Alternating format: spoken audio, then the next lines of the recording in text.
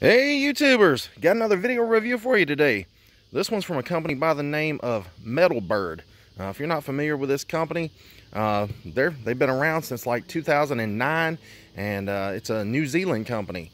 The owner, the founder, he was an artist, and he started doing street art and making bird silhouettes, and started putting them up on power poles and trees and just anywhere you could find a place to put them. And then the company grew, and now they're selling these things worldwide, and they're like one of the largest manufacturers of this type of art, you know. And I seen the company and reached out to them, and wanted to do a video review for them because they've got some really neat products, and you know, help spruce your yard up, make it look nice.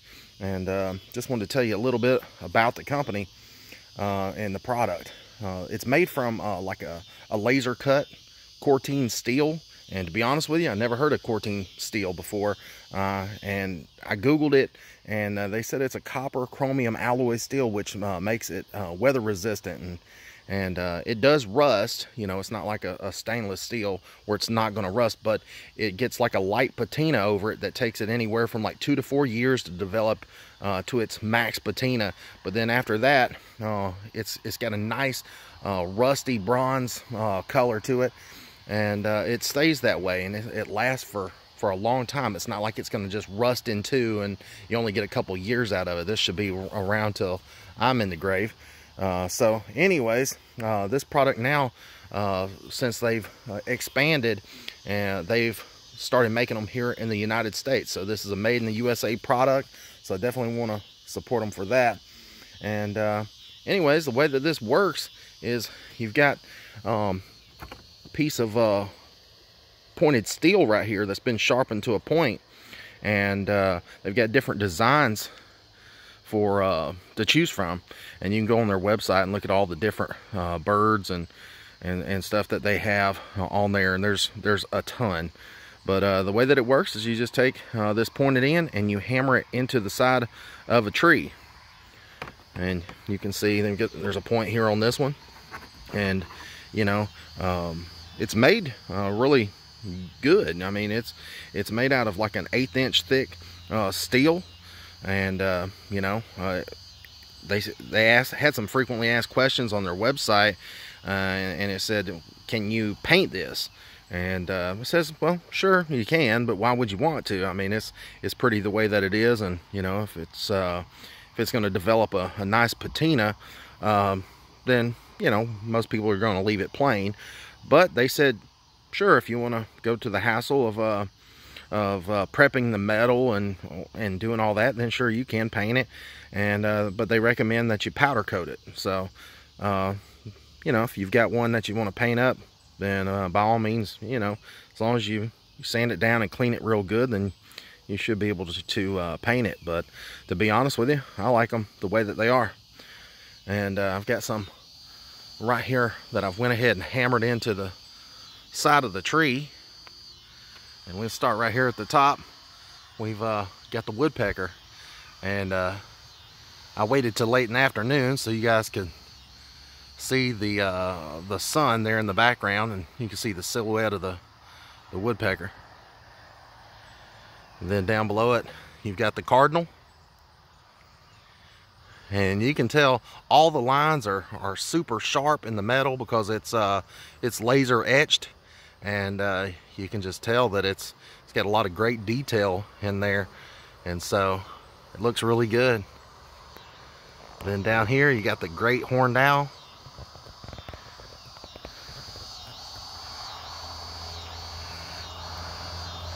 So I think those look really nice. I can't wait till they get the patina on them. I think they'll look pretty flawless. Alright guys, I've got one here. This one is the Mockingbird, and I'm going to show you how to install it.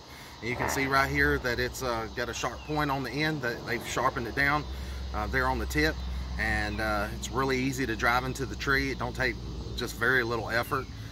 So if you're elderly, you know, you don't have to worry about being able to drive this thing in, you should be able to do it with no problem. And also, you don't want to drive the spike in all the way, because you've got this much room here on the end. You don't want to drive all that into the tree. It's not necessary. You only want to drive maybe an inch or so into the tree. And you know, I was reading through some of the frequently asked questions if it would hurt the tree, and they said since they've been in business, they've not had anybody complain or say that it's damaged their tree or anything. Because, you know, anytime you open up a tree, you can open the bark up, and it, you know, it could get a disease or something like that. But they said they've never had any kind of problems. The tree just kind of seals itself up around the spike. But just a regular hammer, and you just put it up here. You tap right here on the end, and literally I've tapped in there maybe an inch, and you can see that it's not going anywhere, and the wind's not going to knock it loose or anything. And so I'm all done. So now you can see the silhouette of the bird, and it looks nice right there on the side of the tree. And so if you're ask yourself, is this going to scare any of the birds off from coming in my yard? No, because they don't seem to mind it at all. They'll come land right on top of it. But so anyways, I think it looks great. I'm going to show you the hummingbird that I'm going to put in the front yard.